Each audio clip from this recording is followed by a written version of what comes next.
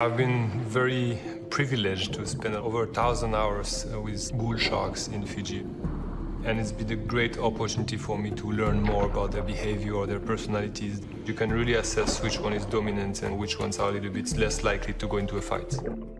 Dominant female bull sharks seem to behave in a similar way to tiger sharks. This is Ninja. It's one of my favorites bull shark. Really impressive female, extremely smart, so agile, very skillful.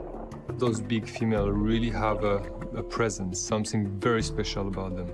They are by far the most dominant. Like the large female tiger, it appears females of both species can show dominance over males.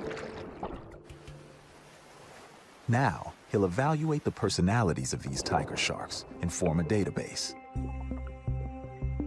Using a numerical scale, he'll score the tiger shark's behavior, rating their confidence from safe to potentially dangerous to humans. I use it to write down the different behavior I see in different situations.